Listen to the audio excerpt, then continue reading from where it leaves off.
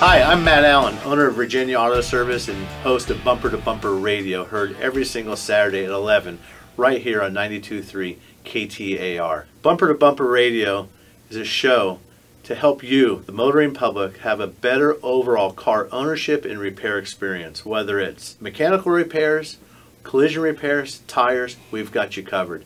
And today, we've got the team from Bumper to Bumper Radio we call the Collision Team. Leo Petrozola from Campus Body Salon.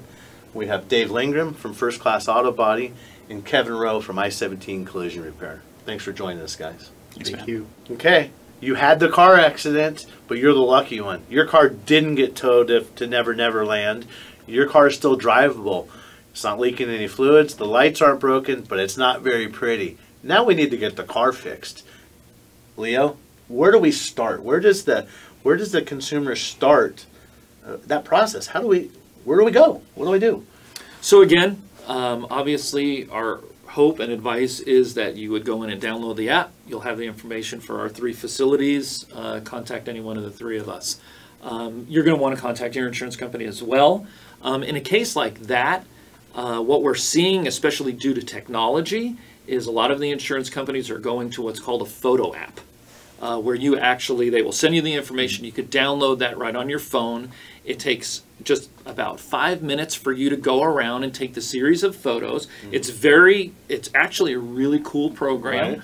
Right. It's very easy for them to follow it and provide all the information that they need. That gets sent up to the insurance company. It's reviewed by an individual who then generates an initial estimate. And I think that's the key word that you need to focus on, because most people, they'll receive that estimate back and they'll go, there's no way this is going to fix my car. It's not. And you don't have to worry about that, because again, that's where we will then come in and we administrate that claim for you with the insurance company. We're going to take their initial estimate, and as we start to do any disassembly, find any further damage items that they missed as part of the repair process, we're going to contact them for a supplement. The insurance companies pay it all of the time. There's no question about paying for something that legitimately needs to be done to repair the car back to pre-accident condition. Right, and you said the keyword is supplemental repair, and you're right. That initial estimate, I think is it safe to say it's just a conversation starter? It's something that's a good way to put that you guys can see before the car arrives to you.